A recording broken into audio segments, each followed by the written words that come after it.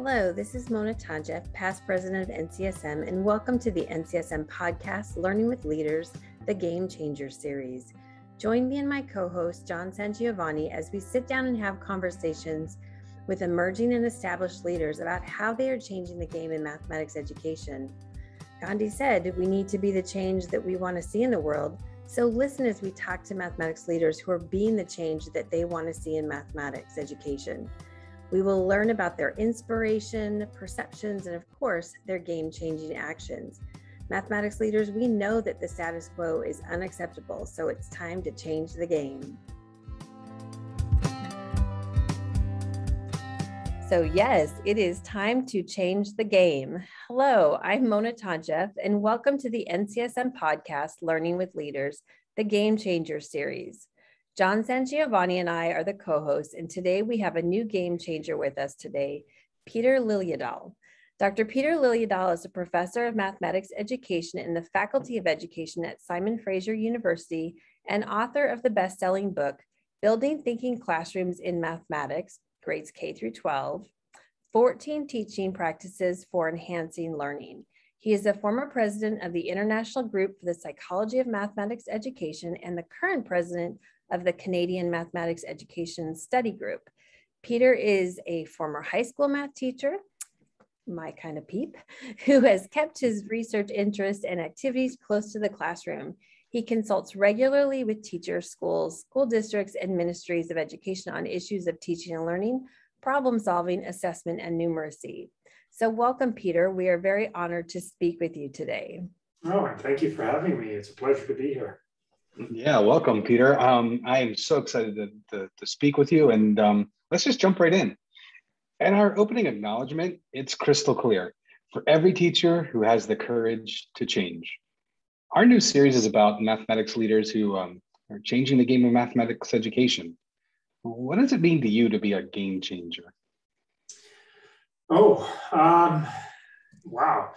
You know, I guess that's what I'm out there trying to do. I don't really think of myself as a game changer so much as someone who's just out there trying to move the needle and further the agenda. And to be honest, I feel like I'm part of a collection of people who do this. That it's not a coordinated effort, it's not structured in any way, but I feel like there's a cohort of people who are out there who have for a very long time trying to move us forward in mathematics education. I'm just happy to be part of that, really. The game has been changing slowly and for a long time. And I think the more of us that are working in that area, the better it is. So as I was reading your book, so I'm a former high school math teacher, so I haven't gone through the whole book yet. I will spell that information out. But as I'm reading it, I was thinking about my own personal experience as a high school student and how engaging in mathematics in a different way would have really made an impact on me as a student. And so when I think about that building a thinking classroom in itself is a game changer. So in your own words, you know, what are the big ideas about this thinking classroom that sets it apart from what I experienced as a high school student or what you consider a contemporary or a traditional math classroom? Okay, so this is a very good question. So, and this is the essence of the work that I was doing was, it started with me spending a lot of time in classrooms and observing teaching and learning. And what I was seeing, by and large, was this routine that I kept seeing over and over and over again, a very small set of classroom practices that teachers were using everywhere I went. And I've been in schools on 6 different continents, and it really doesn't matter where I am. I see the same thing. Classrooms look alike. What happens in classrooms look alike. And that's fine if what we were seeing on the learning side was really positive, but I wasn't. What I was seeing in the students was that by and large, they weren't thinking, at least not in ways that we know students need to do in order to be successful at mathematics. The dominant behavior I was observing was mimicking. Mimicking is not the same as thinking. It approximates thinking, but it's not the same as thinking. And I started to really ponder about what are the negative consequences of this. And if you think about it, thinking is a necessary precursor to learning. And if students aren't thinking, they cannot be learning the way we want them to be learning in mathematics, at least. So I started to really explore this idea of, so what has to change in order for the thinking to start to happen? And given that everywhere I was going, I was seeing the same sort of classroom routines, and everywhere I was going, I was seeing students not thinking, I realized that in order to get thinking to happen, I needed to seriously work on these classroom routines. And rather than try to, and I think a lot of effort has gone into optimizing classroom teaching in mathematics within that paradigm of those normative structures. And I wanted to do something different. So I decided I was going to tear down teaching to its foundation. And I was going to take nothing for granted, nothing assumed as effective. And I started working with teachers solely on the constraint that we have a set bell schedule and 4 walls of a classroom, but anything else that happens in there is open for negotiation. And we started trying different things that did not conform to the norm. So rather than having students sit, we had them stand. Rather than starting with front-end loading of material, we put that at the end of the lesson. Rather than giving tasks textually, we gave them verbally.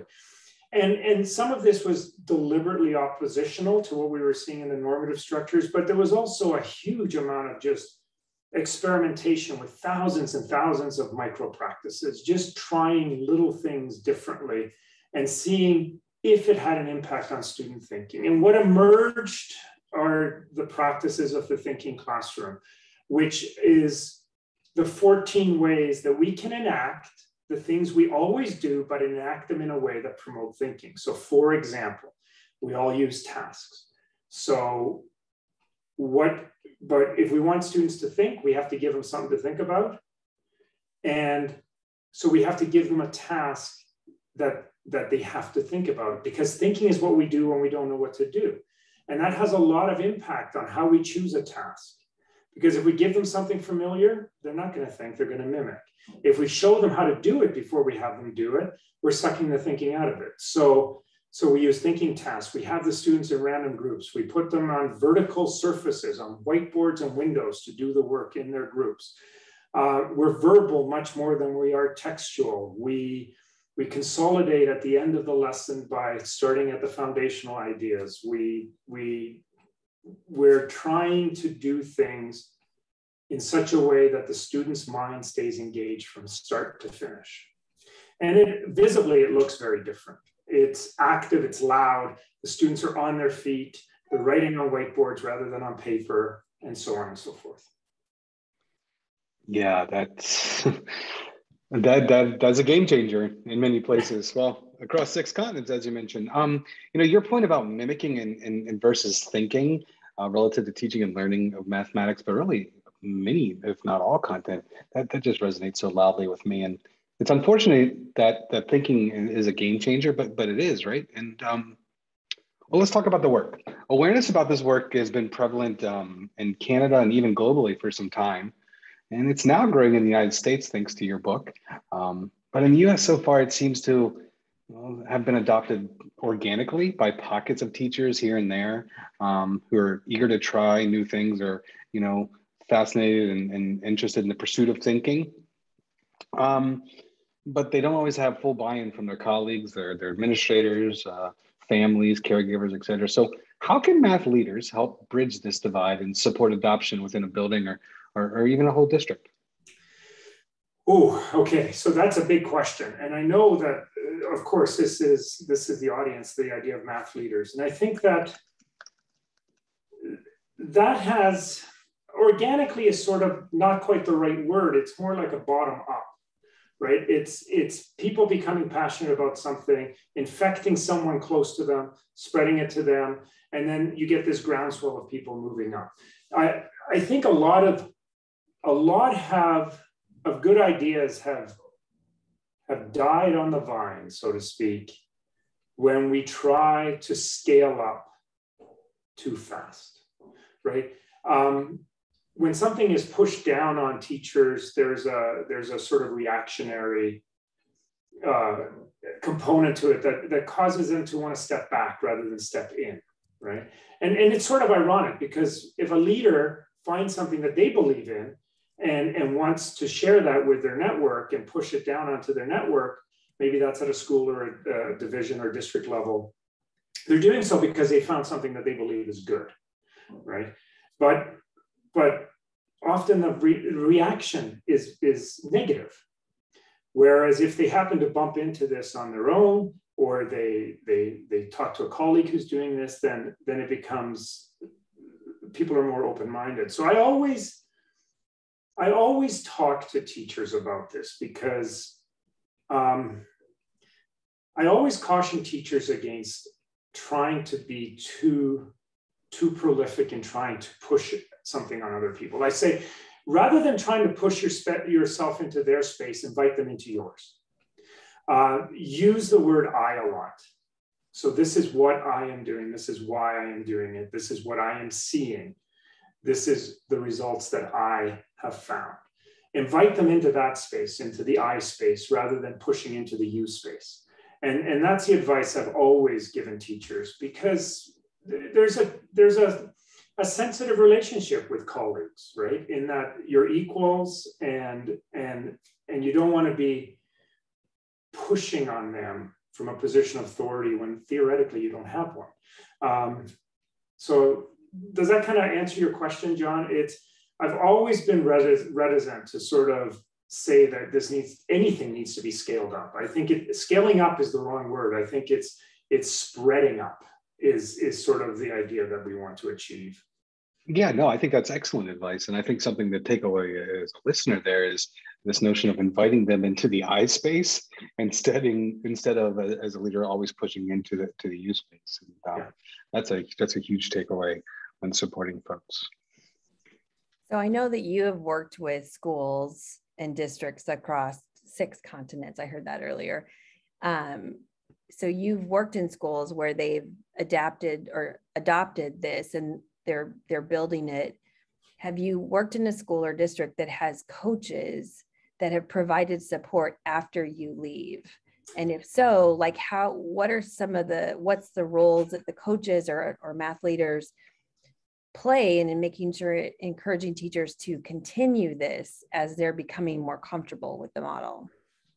So this is a very good question. And almost every space I work in, every time I work at a district level, I'm working with coaches, consultants, or whatever the term is that's being used, because you're usually the ones who are inviting me into that district or division.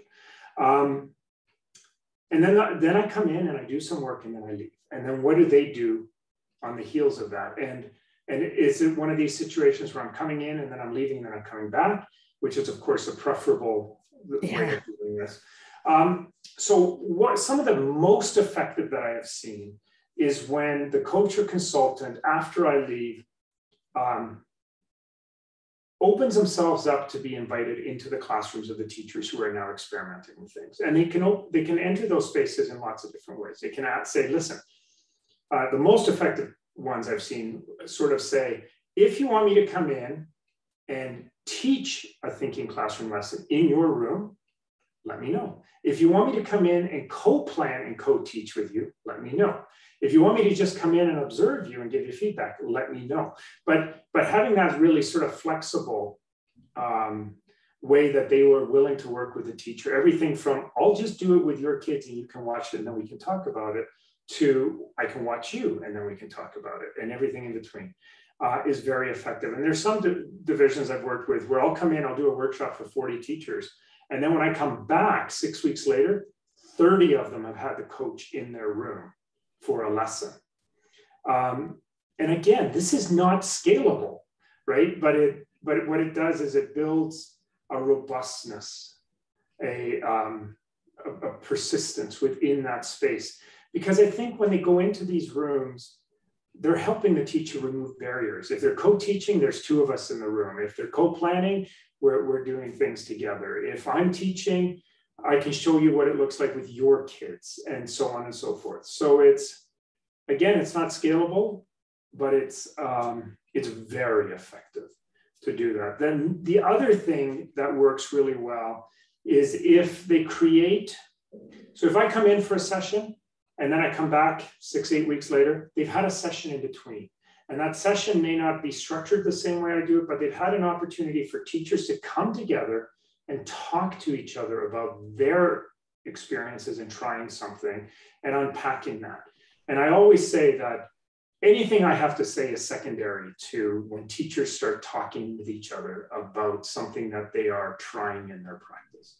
So that one is more scalable, this idea that we're going to have, and that doesn't have to be me. I think that's anybody that anytime you have someone coming into a division or a district to do work, if you can have opportunities for teachers to meet in between, to talk to each other about what they're trying, I think that really is a value-added accelerant in that professional growth model. So, Peter, that is really helpful. It made me think about this next question, and that is, in your experiences working with coaches and consultants, and preferably go back to follow up on the work and what have you. But have you been exposed to or observed things that we might do unintentionally that discourage, growth in practice or teacher adoption, et cetera? Yeah, that's a tough one, because generally by the time I'm working with a coach or consultant, these are people who are really good at their craft. So it's rare that I would have come across something that I would say is detrimental. I think something that's detrimental at the system level is when somehow the person who's meant to support you is also the person who's meant to evaluate you. And I think that dual role is really problematic. It's really hard to develop the rapport with a community of teachers when you are both their evaluator and their support structure. And I've seen that at systemic levels happen before. And it's not a good thing. And I've seen it happen at administrative levels as well, where divisions have decided that the role of vice principals in the school is going to be to go around and evaluate, not in a punitive way, not in a way of this is going to determine whether you get hired again or it's going to determine your pay scale, but as part of as a systemic rollout of feedback. So it's meant to be positive, so that they're going to come in and watch you do a lesson, and then they're going to give you feedback. Nothing gets written in a record or anything like that. But then they're also the ones who are meant to be providing you the support. And even in those settings where all of those sort of punitive constructs are removed, it creates a tension for the teachers to be trying to operate in this space. Really, they need to not be judged, right? And as you brought out that sort of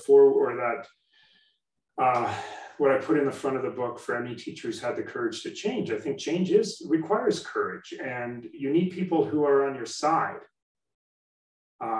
in that endeavor and are removing barriers for you, not people who are evaluating and judging, even if that feels gentle or is meant to be gentle. Yeah, that's one of the dangers of having that coach evaluator be the same person. Because so much of a coaching conversation is steeped in trust. Yeah. And I found it very difficult, even just as a teacher, to trust the process, knowing that in a month from now, they were then going to write my evaluation. Right. So, I mean, it's in our essential actions for coaching. We clearly state that is not something we recommend. Yeah. That coaches are there to support and not to evaluate. Yeah. So I want to shift the conversation a little bit, because earlier, one of the things I noticed in high school classrooms, teachers are looking for evidence of student thinking pencil paper wise, either when they're taking notes or like students have notes to refer back to. And so one of the challenges of a thinking classroom is a lot of that thinking is on a wall, or it's not written down. They can't reference it when they go back home, or as a teacher, unless I'm like keeping a checklist or something, I don't have student work in front of me to monitor or to more formally assess. So in your experience, what norms or structures possibly have had to change at a school level to accommodate and better measure and reflect the learning of students in thinking classrooms? Okay, wow. Okay, so there's the short question. Here comes a long-winded part that I warned you about earlier. So a whole bunch of things here. So the first thing about, okay, let's just talk about notes. Okay, so notes serve two purposes, right? And we forget this often. So notes serve two purposes. The first, one purpose, and these are in no particular order, one purpose is to create a record. And the other purpose is to reify your thinking. So think about when you take notes. I'm not talking about when you were in grade 11 and you were just copying what was on the board, in that sort of world's slowest photocopier mode that we all grew up in. That is not what I'm talking about. What I'm talking about is you as an adult, you're in a session, someone is giving a talk, they're really engaging, you got your notepad open, and you're making a few notes to yourself, right? That note-taking that you're doing is not verbatim. It's specific. It's notes to yourself for the future when you think you might forget something. You're organizing your thoughts as part of this process. You're turning ideas into things in the form of notes, right? So Wenger calls this reification, right? That process of turning things that you're hearing and things that you're doing into notes is a really powerful thinking activity that helps you organize the information in such a way that you can then access in a different way later. Now we can use all sorts of psychological terminology for what's going on inside your brain, but nonetheless, I think we can all accept that that is a valuable process. And that process is mostly forgotten in the note-taking thing we see happening in K-12 systems nowadays, where it's really just, I want you to copy what we're doing here. And my research shows that that is a mindless activity. The students are checked out. We proved this in lots of settings, and then they don't access them, right? So what's left is the opportunity to reify is gone. So now all we have is a record. Well, if all we want the students to have is a record, well, then I'll post them online. Like, that'll free up 40 minutes of my lesson, and we can do something more interesting with that. So one of the things that we found happening in thinking classrooms that became really, really apparent was that there was a difference between collective knowing and doing and individual knowing and doing. And I'll give you an example. So we would be in a classroom and we'd be watching a group of students at the boards working on a sequence of curricular tasks. And we're like, wow, this is amazing. They got it. Every one of these students can do it. They're taking turns leading. No one's riding coattails. They're just getting more and more advanced in their thinking. It is amazing. We test them 2 days later. Nope. Okay, what happened? Where is that individual knowing and doing that we thought we saw 2 days earlier? So we thought, okay, we must have had rose-colored glasses on. Let's go back and look at the students working in the group again. And no, we don't have rose-colored glasses on. Everyone is demonstrating that they can do this. Test them 2 days later? Nope. Okay, so what's happening is there's a difference between collective knowing and doing and individual knowing and doing. And that collective knowing and doing is a really powerful sense-making space, meaning-making space. I don't want to sacrifice that. That is where the students are negotiating, making meaning, and coming to understand and discover and the mathematics that they're meant to be learning. It's a powerful vehicle. But how do we now move that collective knowing and doing from the collective to individual knowing and doing? That became one of our questions. It turns out that note-taking is one of the things that helps move this, but not the mindless note-taking, meaningful, mindful note-taking, where the students, and what we do is we call them notes to my future forgetful self. what do you have to write down today so that in 3 weeks you can remember what you were able to do? And that is that reifying process where the students sit down and for the first time in a thinking classroom lesson, they have a moment to themselves, they think about what they were able to do and they make some notes to themselves. But we have to take the control away, right? We have to take the control away. And if we're worried about it, we can post some notes online. They're a great backstop and the parents think you're doing your job and all of this stuff. But it's having the students write those meaningful notes are really, really a vital part of the thinking classroom. The same with doing check your understanding questions, which is a rethink on practice and homework. Two metaphors that just aren't working. All right, so there's the first part of the question. The second part of the question is, where's the thinking? Like, where's the evidence of thinking? And one of the things that teachers realize very quickly when they're in a thinking classroom is that the evidence of thinking is all around you. You're hearing it, you're seeing it, you're observing it, right? And it's evident in a way that is very difficult to recreate on paper and pencil, right? Because it's all that chronology gets flattened out and all that diversity and the nonlinearity gets flattened out, and all you're left with is this sort of linear textual thing that the students have produced. And it's a proxy for thinking, but it's not actually thinking. So if you want to evaluate thinking, if you really want to see what students are thinking and how they're doing, one of the things that you have the possibility to do in a thinking classroom is you have the possibility to shift your assessment from product-based to observation-based. And of course, triangulation of data and all of these contemporary views of assessment, outcomes or standards-based assessment allows for this to happen. It's just that when you're in a thinking classroom, that possibility is realized in such an easy way because there's so much to see and so much to listen to and so many ideas to engage with. So does that mean we don't test students? No, you can still test students, but recognizing that sometimes watching a student in action is actually much more productive for assessment purposes than having them sit down and write something on paper. That's not to say that that's not useful. It's just that there's greater possibility. And Peter, that's a perfect pivot into the last question, and something that, as you're talking about mindless note-taking and even assessment, I think each of these things have, some stakeholders have perceptions about what they're supposed to be and what they're supposed to look like, right?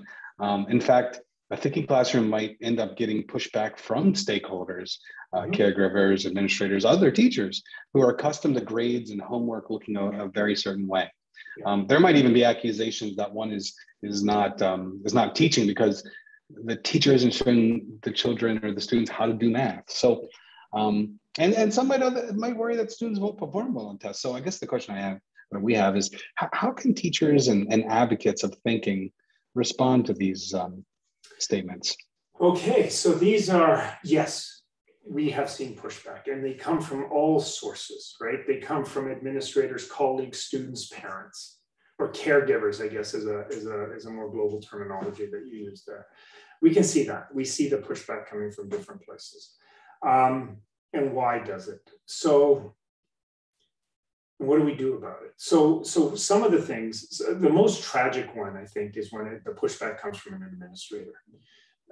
Because that puts a teacher on very unsure footing, right? I always say, when I work with administrators, I always say to them, teachers are not afraid of parents. They're afraid of administrators who don't support them in the face of a parent, right? An administrator who has your back gives you the courage to take that step forward. When you don't think they have your back, it's a really tenuous space to be operating in. So let's talk about parents. Why do parents push back? Almost always the root of the pushback lies in anxiety and fear. The fear that if you don't do your job well enough, we're going to have to pick up the slack at home. And it's really, that's a frightening thought for some people. right? Because they may not have the resources to do that, whether that resources is their own mathematical ability or the finances to hire a tutor or the time to put into even looking for resources, right? The anxiety is grounded in real things, and I have empathy for that. So how do we allay this concern? One of the things we found is that when we leave students to be the communicators of what happens in the classrooms, things go wrong. So a student who comes home from a thinking classroom and the parent says, what did you do today? And the student says, I had to stand up at the front of the class and work on the whiteboard the whole period. Okay, so yeah, that's true. That's what they did. They were part of a group of 3 and everyone was standing up working on the whiteboard. But what does the parent hear? Right? The parent hears a 1980s version of a student being punished by having to do something at the front of the class in front of everybody else. So that's what they hear. And these sorts of things spike concerns and emotions in ways that we have never really given enough credit to, that how traumatizing these kinds of experiences are, and how this hearing that your child is going through these sorts of things re-traumatizes these people. When the student comes home and says, my teacher made me figure it out on my own, that is interpreted as a very different way. What we have found is teachers who take the initiative to communicate to the parents what it is they're doing and why they're doing it have much less pushback. And I'm not suggesting that you do a newsletter, but teachers who do seem to have parents who are calmer. And I think one of the reasons is that there's a huge difference between a parent understanding that a teacher is doing something, no matter how crazy it is, but they're doing it deliberately with purpose and with foresight and with professionalism.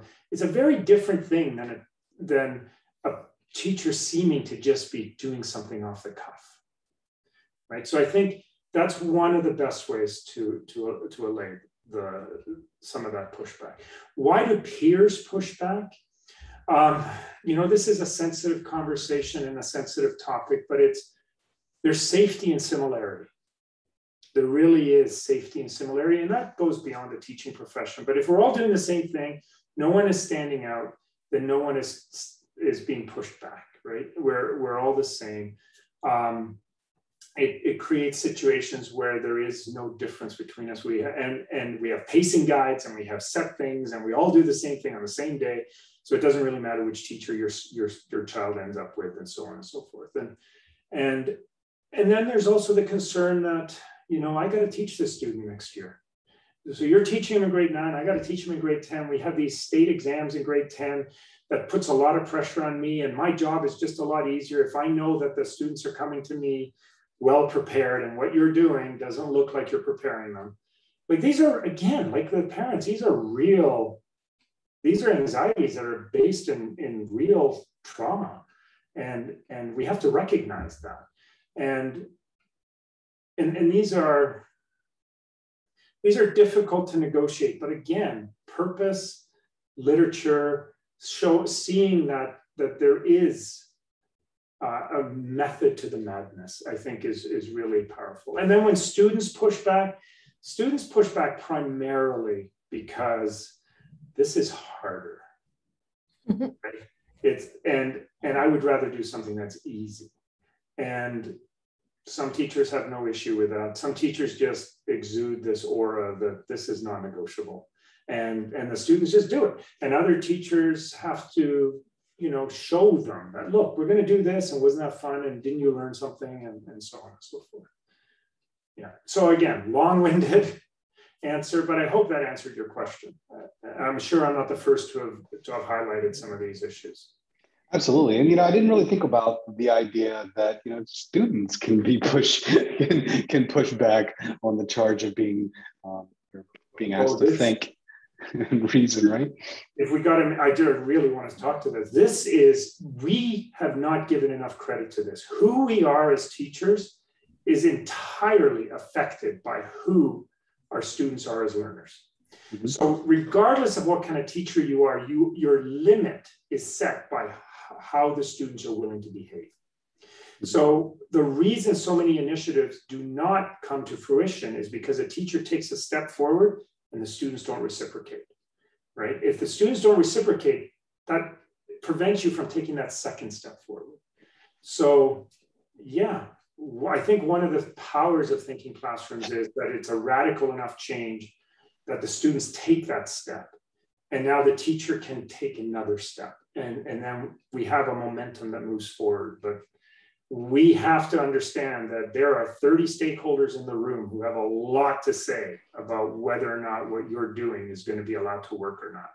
And they've had a lot of experience mimicking mathematics as opposed to thinking and reasoning through it. So yeah, I think that's a great point. Mona, did you have anything you wanted to add there? No, I was just going to say, when I'm coaching teachers, I always say when they're doing some sort of shift that is not the norm of what students have experienced up to the point when they're in this classroom, I'm always like, you have to persevere more than the students. I said, because the students are going to sit there and just say no and say, I want to do it the old way. I said, so we actually, as the adults, have to have more perseverance and that, like, the vision of where we're going, and know that, yes, it's going to be difficult, but I'm here to help you. And so the term warm demander comes to mind, right? That idea of you have high expectations. And so in a thinking classroom, you have very high expectations that kids are going to engage and they're going to discuss and they're going to learn from each other. And so as a warm demander, you're demanding it and you're providing that support to help get them there. I love that. So, and we found in our research, and this was an interesting byproduct, it takes 2 Mondays to make a change. So if you start on Monday and persevere for the entire week, and then you come back and the following Monday you're still doing it, the students just kind of go, okay, I guess this is the way it is. That is something, that is a perfect way for us to wrap up this evening. As a matter of fact, they just need 2 Mondays. That's what it is. 2 Mondays. They need 2 Mondays.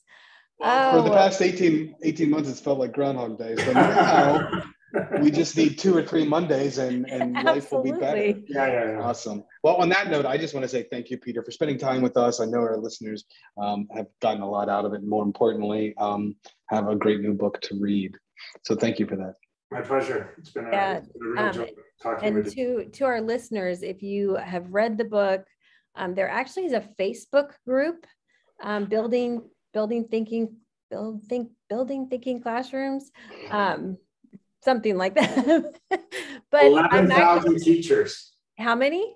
11,000. 11,000. Yes, I am one of them, and they are great. Like, they're very honest and forthcoming, and they are so willing to share. And there's so many images of student work that are just amazing. So it's a great community to be involved of, a part of, even if you're just sort of lurking at what people are sharing. But I have learned a ton, and I've only been on it for about 2 weeks now, but it's just been really fun to listen to teachers and sort of what they're grappling with. So we appreciate your game-changing attitude here and helping us all become better at our craft. So thank you for that. My pleasure.